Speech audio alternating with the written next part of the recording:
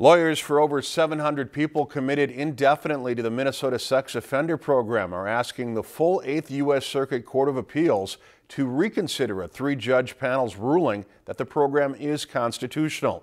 The appeals panel last month reversed a lower court's ruling that the program violates offenders' rights because hardly anyone is ever released.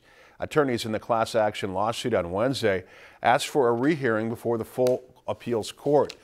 They argue that the panel applied the wrong legal standards, then erred in dismissing the offender's claims entirely rather than sending the case back to the lower court for further proceedings. Only 7 offenders in the program are currently free on provisional releases, and only 1 has been permanently discharged, even though it's more than 20 years old. If you've enjoyed this segment of Lakeland News, please consider making a tax-deductible contribution to Lakeland Public Television.